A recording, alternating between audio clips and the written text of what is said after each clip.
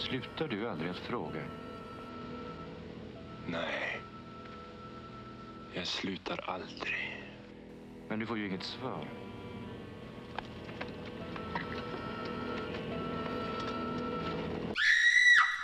Okay, so I'm Andras Teilhard, and I am an artistic doctorate student at the Fine Arts Academy. What I'm doing is I am researching, because I think artistic doctorate itself is a very interesting, but somehow not easily understandable subject. So,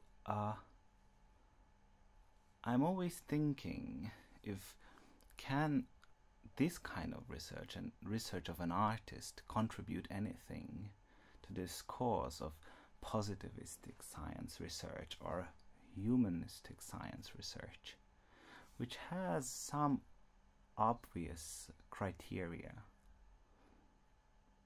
And if we can even compete or add something new.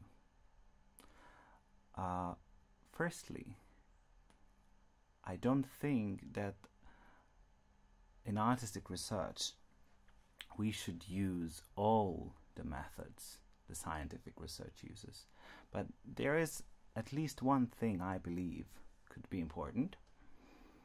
I definitely don't think all art should be transparent, but I think that artistic research, an art practice that is also trying to be research, should be transparent. So this is actually why I decided to do this video blog and try to share with you the results of my exploration.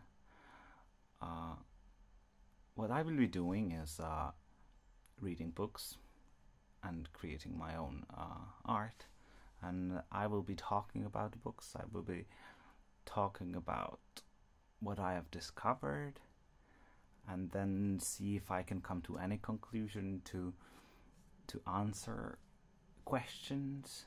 We will see if this question of artistic research, since it's a sort of border territory, if the answer will come from within theory or come from the field of the art practice itself. I am myself a little bit scared of how unable the art world is to communicate about its own problems.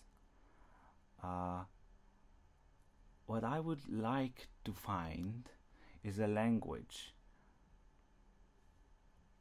a kind of way of communicating, but set certain rules that could be universal.